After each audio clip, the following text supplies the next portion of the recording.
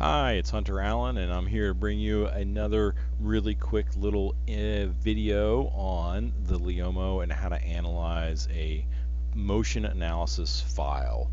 So one of those things that we're going to do here today is we're going to look at how intervals interact with some of this data. This athlete has created 4 different 8-minute intervals here, a couple of little shorter intervals here at the end. So let's just look at how we can analyze this and make it a part of your analysis and understanding.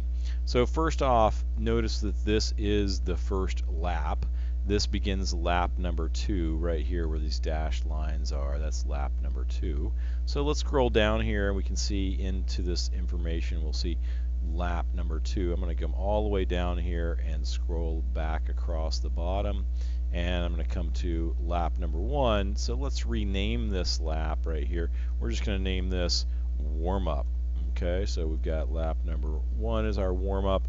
Our lap number 2, we'll click on that little gear wheel. We're going to say 8-minute number 1. Okay, so that way we've got it. We know that that's the cool down in between each one of the recovery. We're going to rename that lap number 4 8-minute number 2. And then we'll have that one named right there as well. We can come down and we'll scroll across this bottom as well again, all right, and come back up here. We have this will be lap number 3, so we'll say 8-minute number 3. All right, and then this one here I've already renamed once, but I didn't put a number beside it, so we'll just rename this one again, number 4. There we go. So now I've got those intervals renamed, and I can come down and let's scroll across the bottom here and just select those. So I'm going to go ahead and click on that interval itself.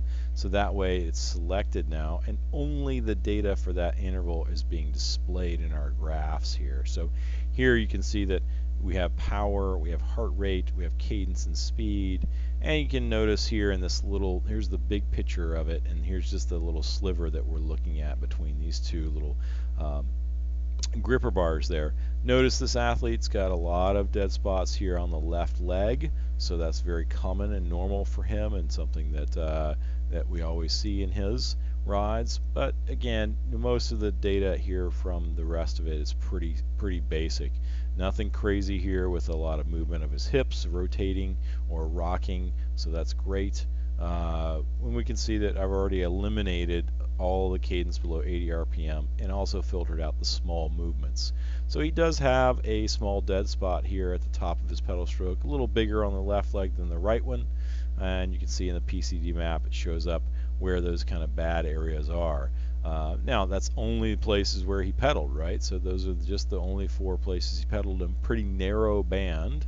And so in here we've got 336 out of 436 points, and those are relatively got a dead spot in that area. So it's showing where those things are and the cadence ranges.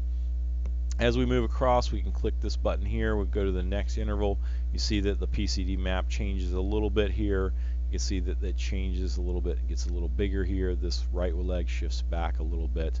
Let's go to the next one, and we click on the next one here. And this one, it shows it a little different again.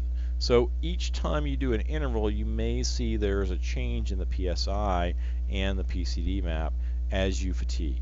So certainly keep that in mind, look at those things as you fatigue, and then you can make an assessment on, is there a change you can make as you get tired and fatigued a little more, or maybe not. But anyhow, that helps you hopefully a little bit with the intervals and how intervals work inside the Type R app. And thanks for watching. This is Hunter Allen of Peaks Coaching Group.